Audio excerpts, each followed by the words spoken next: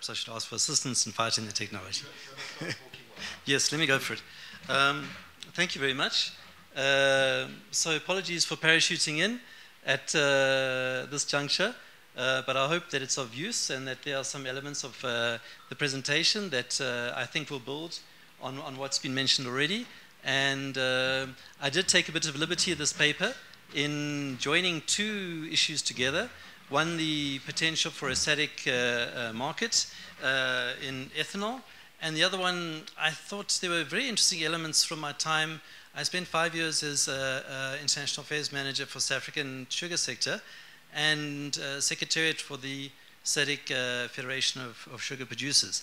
And I thought that elements of that model were very interesting, and there are also elements that could underpin such a market. So I thought it would be nice to capture those in a paper and put them out here. So this is the overview of the presentation. I thought I'd start with what's happening globally with ethanol. Have a look at then some of the basic questions that I think spring to mind when one looks at this topic. Why develop a market in the region? And then specifically, why use this particular feedstock as a feedstock for ethanol? I'm sure as colleagues are aware, there's a number of other competing feedstocks anyway. And I'm hoping that the answer to that is where I can bring in elements of the model that I thought could be useful. And then key constraints. For this paper, I spoke to some members in the sector, and literature review did some interviews to get a sense from players in the sector, what are the constraints that they themselves view as key issues? And then what actions could we take to make this a reality? And if I can just digress a tiny bit, I've had the blessing or luxury of working in government and labor movement, NGOs and private sector and doing consulting. And now I'm back in the NGO universe. So it's occurred to me over the years that these questions we've been asking now are really relevant. You know, why exactly are we perhaps failing to deliver? We could be granted some luxury in not perhaps achieving what we'd set out to do. I don't think many regional integration arrangements globally have got it 100% right, but it has been a fair amount of time that's elapsed, and we could certainly be further along the path considering the resources that we've applied to it over the decades. So I thought this is a nice, useful example of how practical collaboration between government, regional institutions, and private sector can bring something to pass, and some of the interesting facets underpinning the sugar sector that have enabled this to occur. So just to set the scene, what sort of dynamics exist globally with fuel ethanol? You'll see that the market is expected to grow quite significantly by 2020, and the average blending rate should be roughly about double by 2020 from where it was in 2013. Blending being the percentage of ethanol that you would blend with gasoline / petrol for use in the vehicle itself. And that blending rate can range from 2% all the way up to 100% if you have specific vehicle technology, or engine technology, I should say. So in terms of feedstocks, sugarcane, and that includes ethanol from molasses, is by far the largest, funnily enough, because we hear so much of corn and the US and the US market and interests like that. So those grains, corn falls under the grains, of course, it's only 33%. And then you have a range of other feedstocks which comprise the remaining minority. Unfortunately, the cellulosic biofuels, in other words, extracting ethanol from grasses, from wood chips, from other non-traditional sources, that is still very much in its infancy.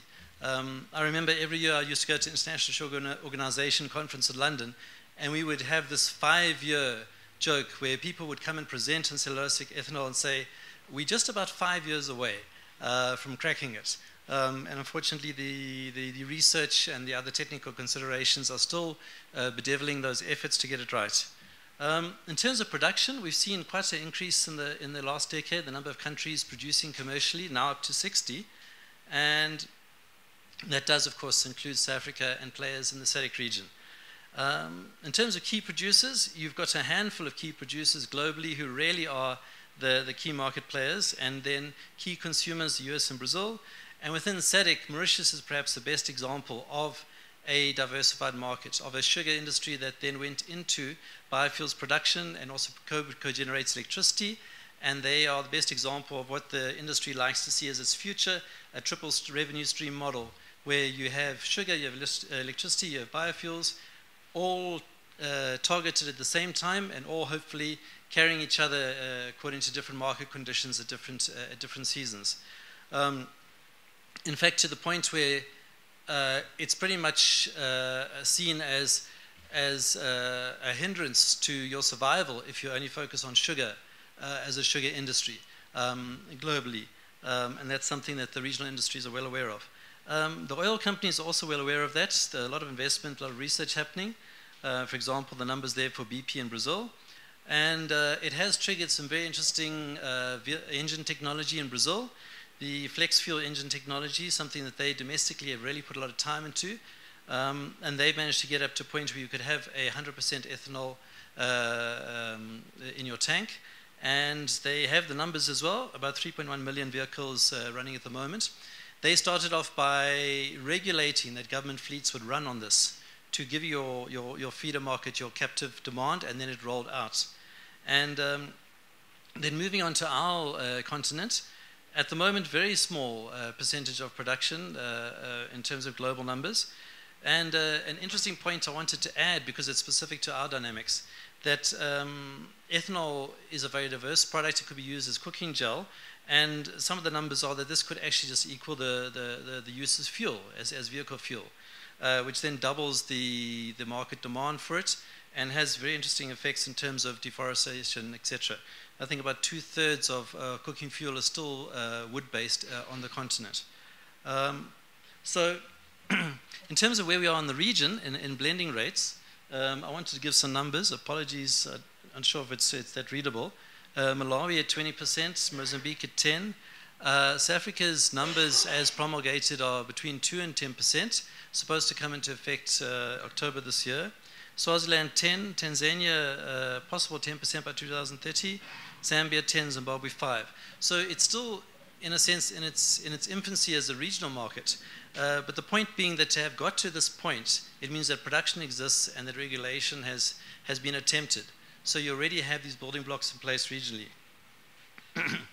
So then why develop a fuel ethanol market? And I think this is where, just as with water, it's a nice lens to look at what we're trying to achieve regionally, what we're trying to achieve in terms of development, growth, employment, etc. You see that the fuel markets are quite small. There's little alternative to combustion engines and gasoline/petrol. Very expensive to build a refinery. So in many instances, it's just importation. And you see that the numbers for the petrol needs in ethanol are then very dramatic.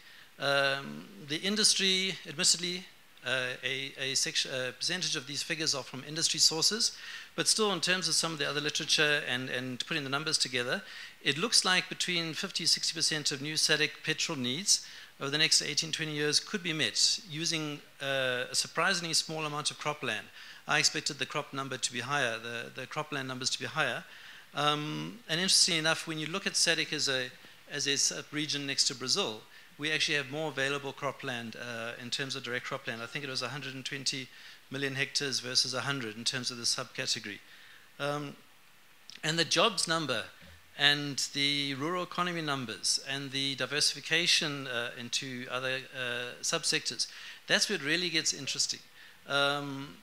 Those numbers, I was averaging some of the numbers that I came across and trying to eliminate the more optimistic projections, but still it's quite dramatic in terms of the projected numbers. Now remember, this is across SADC. So to once again return to what the benefits could be, I think the most significant benefits in my mind is what it triggers in terms of subsectors, in terms of beneficiation, industrialization. And I think this is a very useful example of where you're attempting one thing but achieving a range of things in one go. In that a targeted policy on a sector can trigger all sort of side effects, positive side effects. It also will trigger agribusiness on a large scale.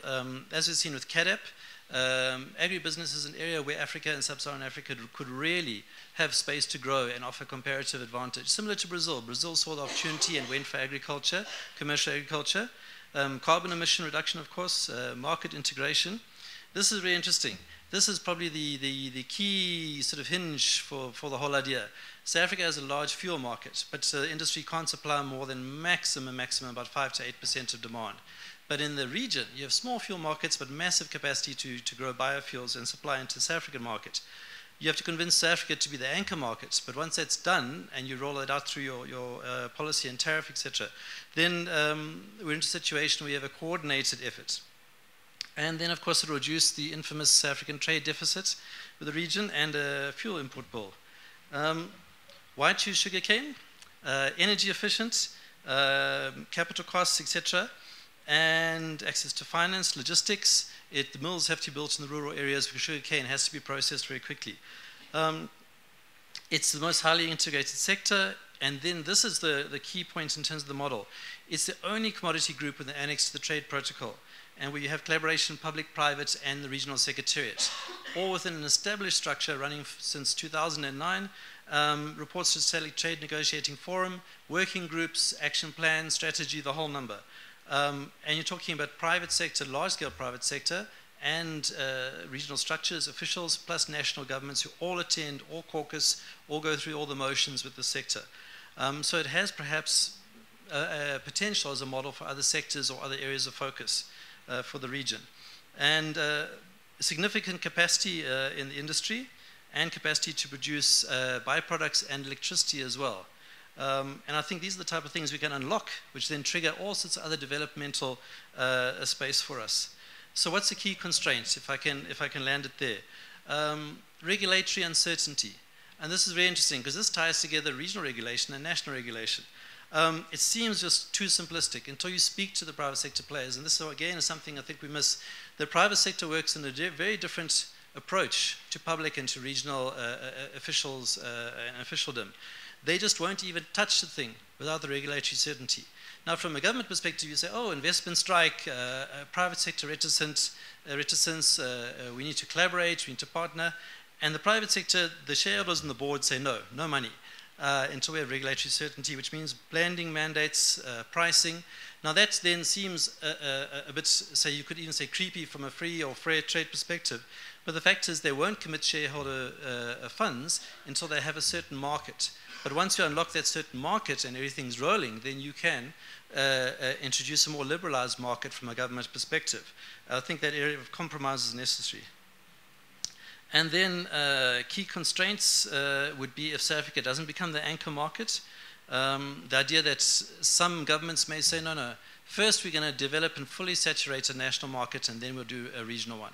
So that balancing act between convincing national players of the regional interest and etc. and vice versa would be very necessary. Access to finance, we need external investors, quite likely, Brazil, Mauritius. And then just to end off and land it, what actions would we need to make it a reality? Primarily regulation at a national level. And South Africa agreeing to be anchor market. Then agencies to develop the concept and to put it into play and develop policy and advise the policy. And to share at a technical level between industries and across governments regulatory practice. Include ethanol in the existing regional sugar arrangements that are in place, the annex to the trade protocol, for example.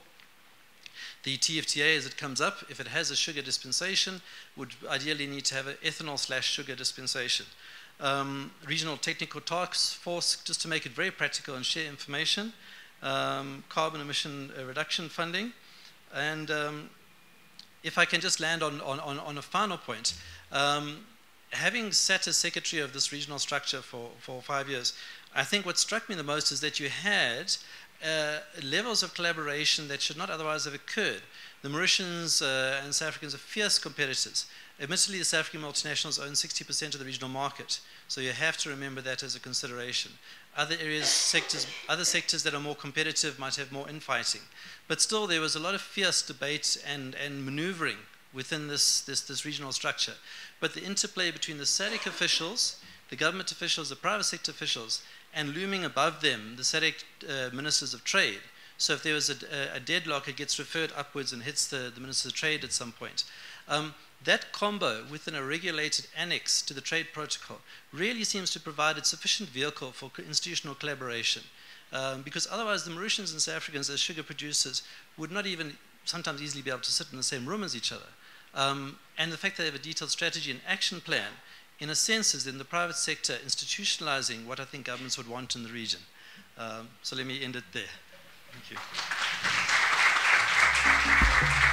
you.